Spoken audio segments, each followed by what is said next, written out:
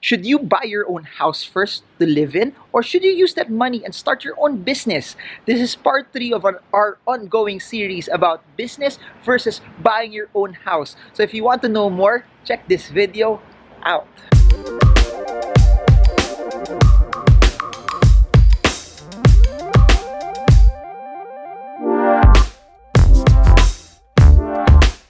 Kong si Batsai! Please subscribe to Marvin's channel and don't forget to hit the bell. Can you say please subscribe in Mandarin? I don't know. No, so enjoy the rest of the video, guys. Hey guys, so this is part 3 of our ongoing series. What should you prioritize first, buying your own house or starting your own business? This time, as you can see, I don't have any guests. It's just me sharing my own ideas for this video. So the only things I could tell you guys is based also from my own experience, and I'll just share it as I go along. Please remember this. Currently, right now, we also have property, but also in the same way, I've been also doing business for quite some time. So I started out, for those who followed my backstory, I started out as an employee. As I started out as an employee, of course, my capital, I didn't have anyone give me capital. I didn't have, my parents didn't give me anything. So basically, all of the capital that I have was something that I would get from my salary, from bonuses, or extra things that I would get along the way. So for me, the most logical thing that I could have done at that point in time was start a business, was to create side hustles. Because if you you have to understand this. When you buy a condominium, when you buy your own house, it will require a lot of money. It would require a large amount of capital. Meaning, if you'd buy something worth 5 million, at least, at the very least, you already need ₱1 million, 20% equity to be able to have a down payment to that. Or if you're buying something worth 10 million pesos, 20% equity is around 2 million. But as what you've seen, not just in my videos, but in other videos where I interviewed a lot of people, the whole context and the whole narrative of that is the more money you put in as a down payment, it would actually be better because since you're putting in a smaller amount, you're putting in more money, the interest payment that you will pay later on will be cheaper, which is what's very, very ideal as well. That being said, also, when I started, it didn't make sense for me to buy a condominium because I didn't have ₱1 million at that time. 2005, 2006, I graduated from college, took the board exam, and then I had just a few hundred pesos across my name. The first bank account that I had was my payroll account, and then I had to wait until my salary. Then after that, what I did was I opened a passbook account where in that passbook account, that's where I would take out my salary and put a certain amount every 15 and every 30 that I wouldn't touch. So what made sense for me was to start my own business first because number one, it entailed capital. I didn't have the capital to be able to buy my own property first, to be able to live at a certain place first. And please note this, it will all be dependent on when you start thinking about it. Because if I thought about it when I was 30 years old as compared to 21 years old, most likely I would have more capital at 30 years old as compared to when I was at 21 years old. So if you are 30, 35, 40 right now and you have capital, to be able to buy, to be able to down, to be able to put in money, then it's a different story. In my case, I really didn't have capital. That's why it was easier for me to start businesses. For businesses, and if you've been watching the previous videos that I've been creating, you can start your own business with a very, very small amount of money. You can start buying and selling. You can start doing stuff without having millions across your name. So just a rule of thumb, if you're starting out, and then there was no compelling reason, I forgot to say this, there was no compelling reason for me to buy a house at that time since I was single. The only time I started to buy property where I lived in it was when I already proposed to my wife, and then when we got married. That was the only time that I got something. And I say this all the time, if you're single, the best thing that you could ever do is don't buy property yet, live with your parents. You will save a lot of money because please remember this, if you buy a house, totoo naman, it's really a liability because if you buy a house, you're gonna pay interest, you're gonna pay juice, you're gonna pay Meralco, you're gonna pay water. There are a lot of underlying charges attached to it. But please don't get me wrong, it's not bad to buy property that you're gonna live in. That's why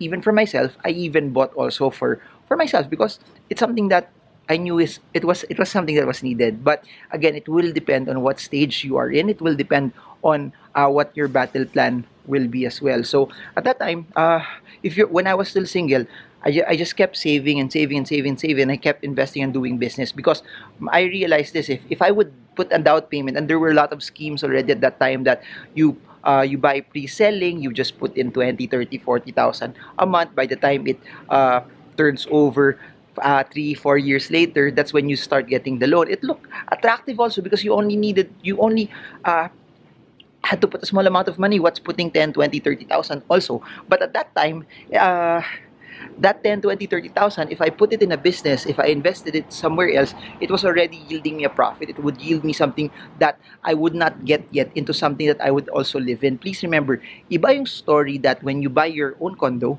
and you have it rented out, it's another story versus you buy your own condo and then you live in it. Because if you live in it, of course, there will be appreciation, as what Carl D said on the second video, that 10, 20 years down the line, 30 years down the line, if you want to sell it, because of the capital appreciation attached to it, you will make a lot of money also from it. But if you plan to earn money at that very moment in time, of course you're not gonna earn until you actually sell that property. So that was my logic, that if I use the 20,000, 30,000, 40,000, instead of buying something that was pre-selling, I could have used it into something that would have generated me money. And this is what I've been telling people: 20,000, you go to Divisoria, you go to Baclaran, you go to Taytay, you buy shirts there, you buy clothes there, you buy stuff that are very, very cheap in those areas, sell it in Shopee, sell it in Lazada, sell it in Instagram, sell it to your office mates, sell it to your friends.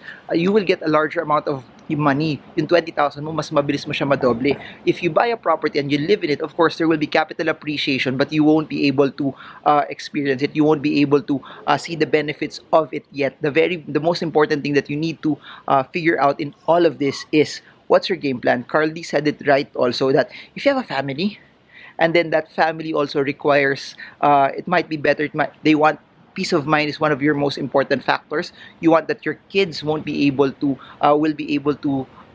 alam mo, there's some sort of stability, that you will be in a certain area for for a very, very long period of time already, then by all means buy the house. But please remember, very, very important, you need to have the cash flow for it. You need to have the cash flow that your other goals. Please remember, it's not just about having a house. You will have other goals still that are important. You need to prepare money for your financial freedom. You need to prepare money if you have kids for whatever educational needs that they will have. You need to also prepare money for emergency funds. So my direct answer to all of this is, it depends if it fits your financial goals. It depends if it fits the numbers that you've already placed in. Because if the numbers make sense, if the numbers actually say that, hey, you can actually afford to buy your own house without destroying other things, and you can still have a business, then go for it. But based on my experience, I did business first. Then, as business started to get better, as investment started to get better, then that's when I started to buy property. So my rule of thumb is, I will use cash, I will use active income to grow my money. When money is starting to grow, when money is getting better, that's when I start buying property as well. The flip side, kasi if you buy property first, is your cash is trapped. But the advantage here is this: nagkataon lang sa akin, jackpot lang, that the things that I started, the things that I did, actually earned money. It might be another story if we could interview someone also that nag-business, nag-invest, and the business and investments did not do well.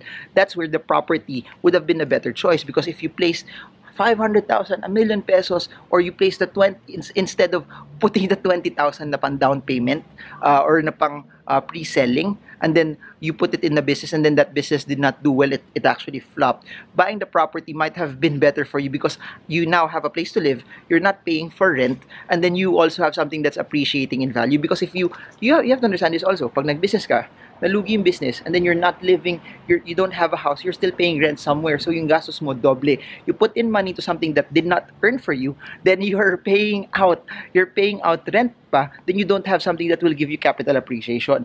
If you're living with your parents, okay lang, you have the best of both worlds, because you're not paying out rent to a lot of people. So that's the arbitrage. It will always go back to where you are in life. If you are not a very, very entrepreneurial person, you're not a person who doesn't like to do business, you're not a person who doesn't value the hustle of the grind of entrepreneurship. Because I'll tell you this, entrepreneurship, it's not so easy. People always say that the end goal is, makalis lang ako sa trabaho ko, mag-start ako ng sariling business. That's not the end goal, because if you start your own business, the problems, just become bigger. The problems just become harder. The problems become more amplified because you have no fallback plan. If you fail, it's all on you. You don't have a boss to blame. You don't have anyone else to blame but yourself if it doesn't go well. So if you think in your heart of hearts, that's why I've been saying it all the time. It's a case to case basis, because if you know in your heart of hearts you're not really an entrepreneur, you're not really someone who wants to be self-employed, you just want daily work, you just then buy a house,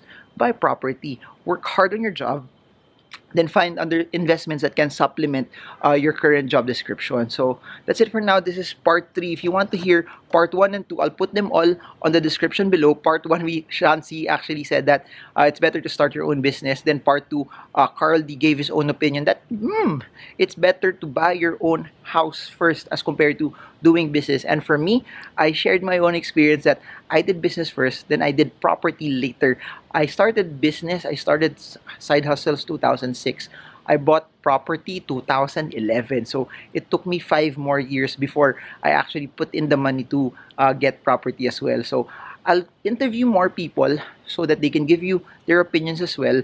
Comment below if you're learning from this. Comment below based on this 3-part series already. What are you more convinced in doing? Are you buying your own property or are you starting your own business?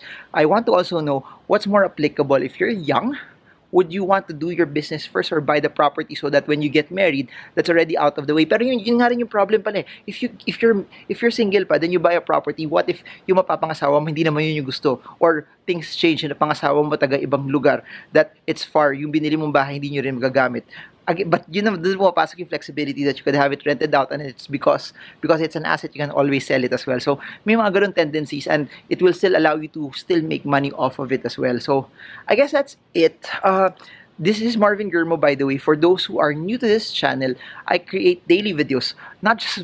It's not just anymore one video. And I've been making, I think, 1, 2, 3 videos a day, highlighting investing, particularly the stock market, because I really believe the stock market is one of the greatest investments that Filipinos don't invest in. I really believe the stock market is something that, if you're not investing in the stock market yet, I suggest this 2020, you have to start not just investing in it, but start learning about it. Because if you start learning about it, you will see, hey, it's not as hard as what most people think it is. It's not as complicated as what most people think it is as well. So if you want to know more about videos like this, please subscribe and hit the bell so that you get updated every time videos like this come out. And then for those who've been watching me, you all know the drill.